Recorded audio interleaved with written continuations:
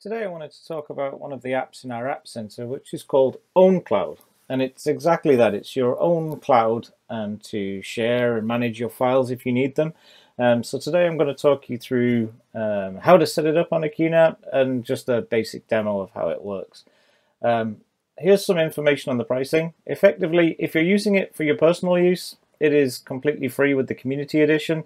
There are some paid options that you can go with, Standard or Enterprise, which is a amount per user per month. So there's different comparisons up on their website as to which you need.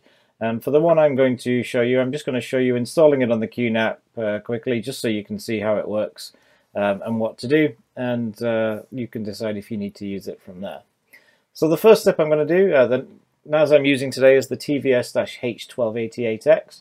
I'm going to go to the App Center and just expand that out. I don't have it installed right now.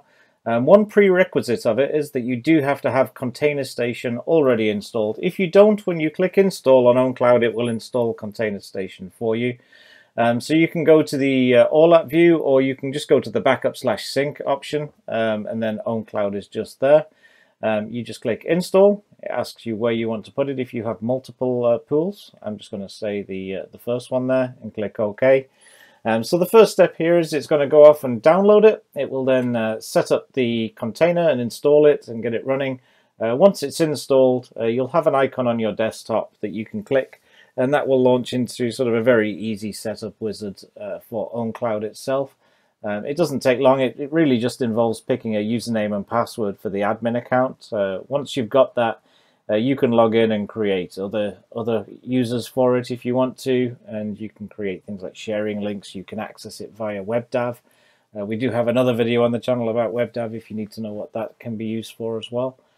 So yeah, we're just going to let this install. It'll only take a couple of seconds. So once it's installed, we'll go through the opening up and setting up of it. Okay, there we go. It says OWNCLOUD X has been installed and is ready to use. So I'm just going to close the App Center. We can see we now have the icon for it on our desktop. So when I click on it, it's going to open up a new browser window. So here we go. And it needs you to create an admin account. So for me, I'll just create Craig, and I'll use a very strong password. There we go, a so-so password, and we'll click Finish. I'm not going to save that. So here it's going to just quickly set that up, and then it's going to ask me to actually log in with that username and password that I just created. So we'll do that. Just a little pop-up here telling you that they have different apps and things that you can use for your desktop, for your mobile devices as well, and you can connect different things in there. So we can close that out. So here's what you see. It's very much like a Dropbox style interface, but that you're hosting yourself. It's on your own NAS. You control how much space you're allocating to it, things like that. And you can open up things. So if you were to click on the PDF, you can open it, download it, and you can share these out if you want as well.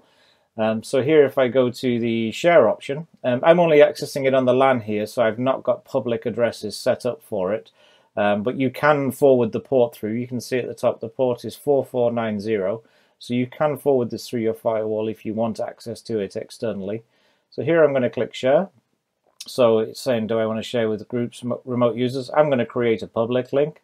So we'll do that. Wants to know what to call it. Do I want to set a password for it? I'm going to leave that alone. Okay.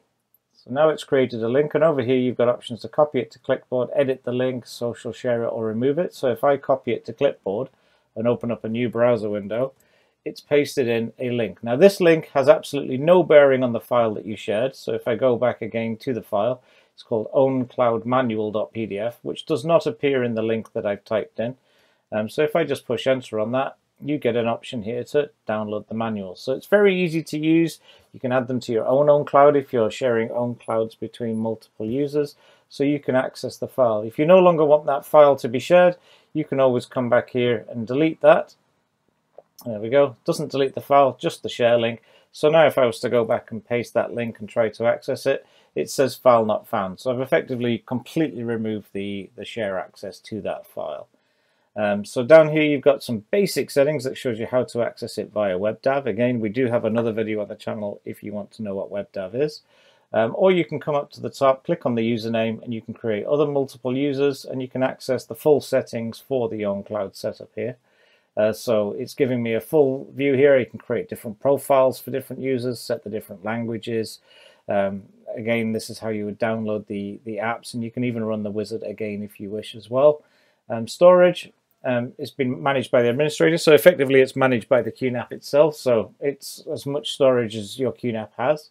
And different security options. We come down to the main storage section down here. You can add external storage to it as well, so if you want to, you can tick that box and enable more. And then you've got some general settings. We're just getting some warnings here because we're accessing it over things like HTTP, and it would recommend HTTPS instead. So you can go through the settings and change these out if you want. So yeah, you can see a lot of options, and you can even enable encryption, so you can turn on server-side encryption as well. There is a marketplace as well, so if you want to, you can go up here to the market, and you can go through and have a look at some extra options and things they have. Oh, looks like there's an update, so you can do the update, so 0.2.5 to 0.4.0. So we'll click update. That should be quick. There we go, all done. So you can go through the different app bundles that's there. You can enable two-factor authentication. That sounds like a good idea. A few other options, calendars, different things, PDF viewers, so you can launch PDFs directly in the interface without having to download the file. So yeah, a lot of different options that you can add to OWNCLOUD to customize it to what you need. Very easy to use. So yeah, it's exactly like Dropbox, except there's no sort of ongoing fees if you're using it for personal use at least. But yeah, this is OWNCLOUD. It's free to install on the NAS, again, just for personal use. If you do want to use it in a business application, please take a look at their pricing and licenses and get what you need accordingly. But yeah, that's OWNCLOUD. If anybody has any questions, please do let me know, and we'll get back to you as quick as possible. Thanks. Bye. Hi guys, thanks for watching. If you enjoyed today's video, then please do like and subscribe to the channel. If you have any questions or you want to get in contact with Craig or any of the team, then we do have a dedicated YouTube email address, and you can find us there on YouTube_UK@QNAP.com. So until next time, thanks for watching.